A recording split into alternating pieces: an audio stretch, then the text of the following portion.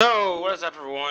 As new day, new season. Here we are for season 2 of the Mixed Match series. About time. My goodness, I know there's quite a few people who enjoy the series, and well, here we are back in season 2, and there's a whole lot of changes that went down in the off season of this. So, we're gonna have to explain a few things. The poor Northbound series is already been shut down because for some reason the series just got very strict, very fast. So much for that. I'm bummed out, but it is what it is. So, let's take a look at a lot of changes that went down for this season. So, the first story is that Hattori Racing is gone, and I say this because Tyler Ankrum was driving the number 16 Luna Toyota for Hattori, and well, they're no longer in the series, so he's joined up with a team which we're about to mention in a second. And here we got is Amira LeBeau, who drove the number 02 Chevy for Young's Motorsports last season, won the last 2 races of season 1. Well, she merged with season contender Conroy Kozak, who ran his own team, but they joined forces, merged the team together, or put their assets together, and well, they have their own team called Swerve Racing. Kozak is still in the 76, but for the most part, yeah, LeBeau got her own car on top of that with the 26, and got Dairy Queen. Picked up a deal with Dairy Queen, so we'll see how that goes for her throughout the season. Another story is that Greg Van Alst, who made quite a few starts for Alpha Prime's 44 car in season 1. Well, he's bringing his own team in for this one. It's just one car operation. See how that goes for him. Oh yeah, and lastly, more to talk about later. But amongst the controversy of the Northbound series getting shut down, basically, a couple of the guys who signed for that have been put in here. And one of them is Caden Lemon, who essentially was going to run one of the cars for Josh Lee Motorsports. So, with that shut down, decided, and JJ Yeley is not really going to be around. So, figured put Caden in there. And he's going to be on a part-time schedule. So, he's not running all the races. The 2 is a part-time car anyway. And lastly, something to mention is that, the team known as Petty GMS is gone. And just like that, McAnally has taken over. So not only did they get Tyler Ankrum when he got no ride for season 2, well, basically they bought out Petty GMS's assets, and now it's basically McAnally's place. Daniel Dyer was driving for Petty GMS, and now he's with McAnally. And Christian Neckes came along with him in 19. So, without further ado, let's take a look at the starting lineup for this race. Alright, now let's take a look at the starting lineup. As on the pole, we have Brennan Poole for Alpha Prime Racing, which is still, I think Alpha Prime is still part-time, but this time with Brennan Poole. Hey, if anything, they might change their mind. That just happens sometimes mid-season. But anyways, I digress. Alongside Haley Deegan, which I forgot to mention during the stories, that, AM Racing is here now, with 15 Haley Deegan, and Frankie Muniz at 25. We'll get to that, actually. Row 2 has got Tyler Ankrum alongside Mason Macy. The Row 3 has got Josh Lee running part-time alongside Sam Mayer, Season 1 champ, for Junior Motorsports. Row 4 has got John Nemechek in 4, alongside Colin Cropley. Then we got Leland Honeyman Jr. for Young's Motorsports. Yeah, Young's Motorsports actually extended their team. I forgot to bring that up. They've expanded. As it was, I think the 02 in Season 1, that was a part-time car. And this time, well, they brought Honeyman full-time. Then we got Anthony Alfredo running full-time for BJ McLeod, just him, alongside, behind them is August Christensen and Conroy Kozak. Basically the same car from last season, but this time under the Swerve Racing banner. So, for the most part. Then we got Josh Belicki in a new paint scheme, basically for Junior Motorsports. Teammate to teammate to Sam Mayer, alongside Lars Carlson, independent from California, running his own team, part-time. Then we got Robbie Sergon, who did not win a single race last season, but he came really short. Let's see if he can finally get a win and win a few dodges in the field. alongside Christian Eckes, who I mentioned before with the McAnally thing. Then we got Daniel Dye alongside Frankie Muniz. Then there is the 98 of Christian Bracken alongside the 20 of Matt Mills. Then there's Bobby Swift. Dougie Swift, sorry. Dougie Swift is the only guy running full-time for Josh Lee Motorsports, same as last season, and it was begrudgingly brought back. Like, Josh Lee wanted to kick him out after what happened, but decided to keep him back for this one. See if he could actually win a championship this time, because he won a couple races in Season 1. It just didn't pan out in the season overall. Alongside Greg Van Alst. Then we have Scott Frolick, who I think is running full-time, if I'm not mistaken. If not, then, well, let's see how this part-time effort actually is running part-time. Let's see how it goes for him. Alongside Caden Lemon, who's also part-time. Then around the field is another part-timer, Garrett Smithley, in his own car, alongside Amir LeBeau, who is running the full season this time around. Now, without further ado, let's get to the action. Alright, so here's the race summary for this race. I did not keep track of the cars, good lord, you'll see on screen. On 20 laps, you know, sprint action, NG4 Mixed Masters, that's what it's about. Without further ado, we go, green flag racing. And it's already quite the start, to say the least.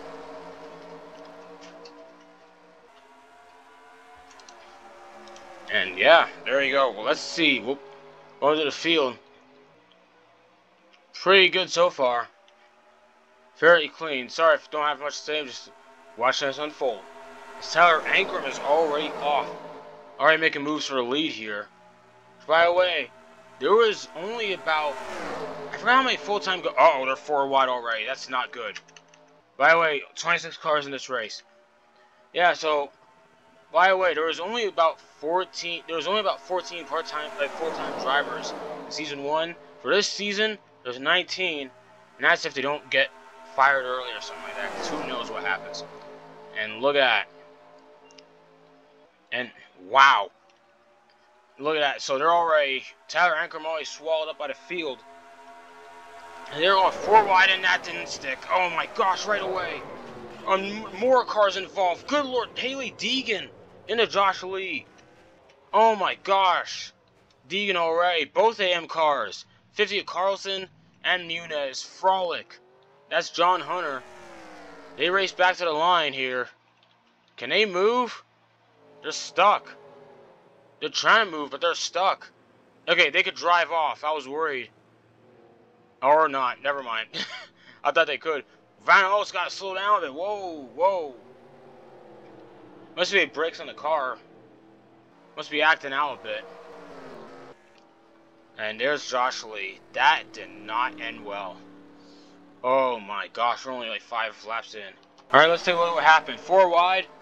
And yeah, no room. And Sergon got into Scott Frolick. John Hunter just riding the rails for ages. And then eventually slides down. Hopefully he's okay. Slowing it down a bit. Yeah, just nowhere to go at that point. And yeah, just did not fit. And Cropley into the wall. Just minimal damage for him though. Macy just right under John Hunter Nemechek. My word. Alright, without further ado, let's slow this one down too. He just... Yeah, so that accident happens. He goes too much on the apron. So did Muniz. A lot of them did. Collides with Josh Lee. Muniz collided with Ankrum, but Ankrum didn't really get any damage. Poor Amir LeBeau into the wall. Deegan got... Wow! Deegan got shuffled around right up into Josh Lee. And someone flew airborne. Hang on. Oh my gosh, that was 76 of Kozak. Kozak was in the back of this. And... Oh, jeez. Oh, bounced over Van Alst. Jeez. Brennan Poolsview. Pulse there.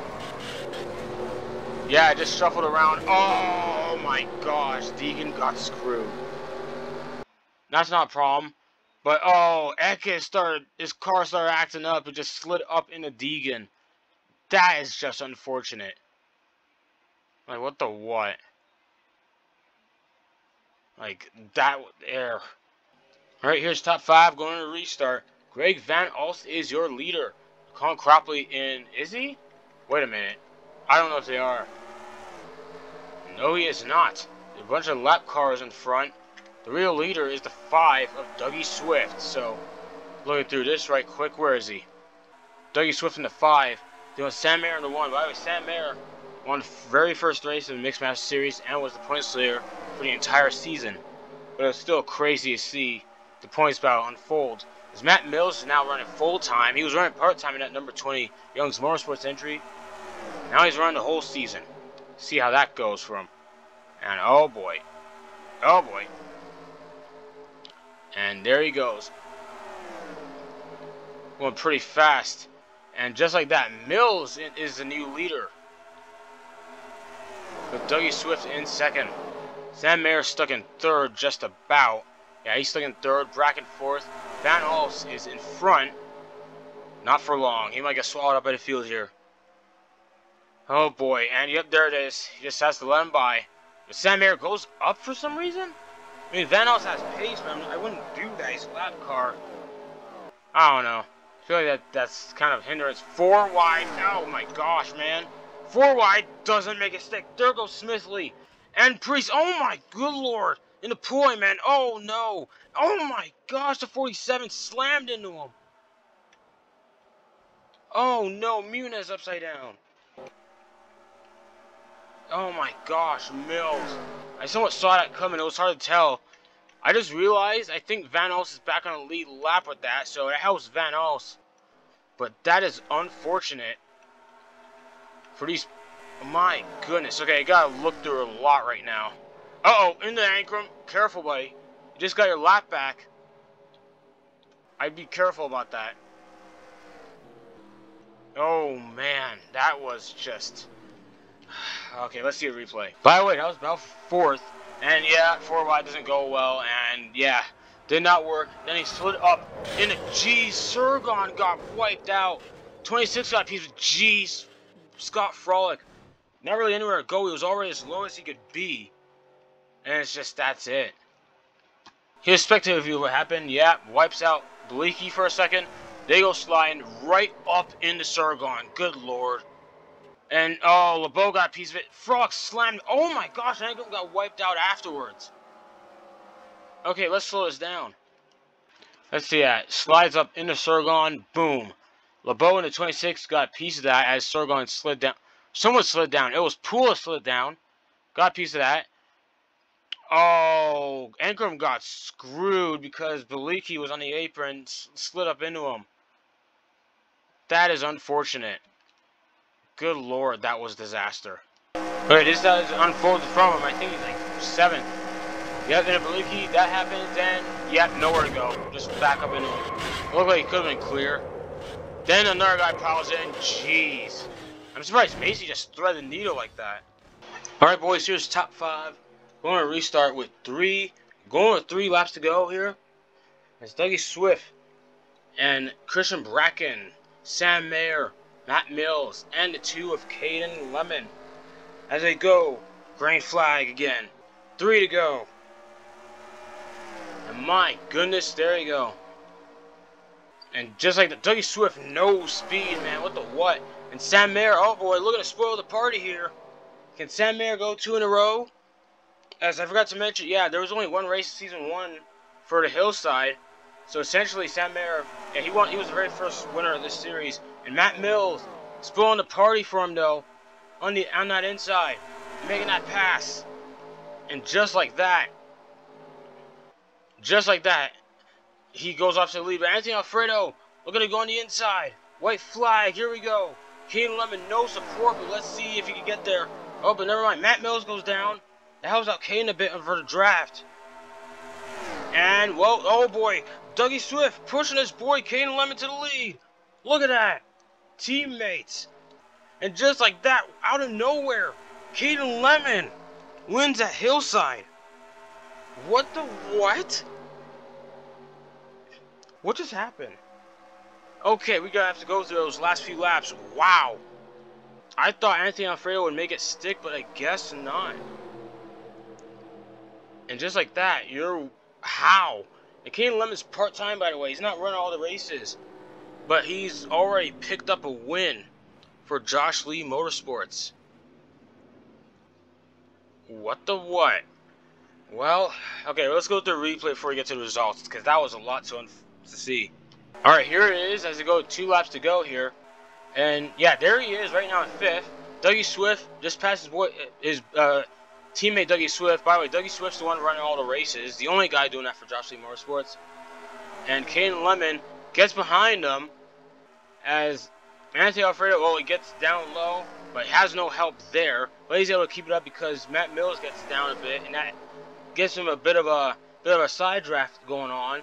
But then got no support. But then out of nowhere, Dougie Swift lines up right behind him and pushes him to the front. Just like that. Teammates, 1-2. Wow.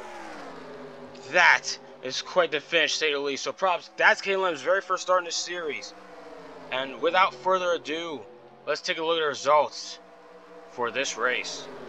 Alright, so here is the results for this race. As the winner is Caden Lemon for Josh Lee Motorsports. What on earth was going on there? Like, what? That was, I don't know, that was amazing, but hey, just like that. And Josh Lee Motorsports overall in the series, this is only the 13th race in Mixed Master Series history. 1, 2, 3. Yeah, so this 4th win for Josh Lee Motorsports in this series. And just like that, the 2-car has a win now. Because the 2-car was run a few times in Season 1 by J.J. Yaley, but nothing really happened with it. But not this time around. Now, oh yeah, let's look at the rest of the results. Dougie Swift 2nd. So Dougie Swift already doing good on his return. Sam Mayer 3rd. And Matt Mills in 4th. 5th is Christian Bracken. Alfredo fell down to 6th from that. Christian Eck is 7th. Josh Berlicki, Greg Van Alst, Daniel Dye, Amir LeBeau. Only 10 cars on the lead lap. The rest of them were destroyed amongst those other accidents. And yeah, Haley Deegan wound up dead last. And that rough start, but you know, 12. I mean, it's only 12 races, but again, a lot could happen in 12 races, especially when the season just started. So yeah, next race is going to be at Dover. See how that goes for those guys. And without further ado, that is about it.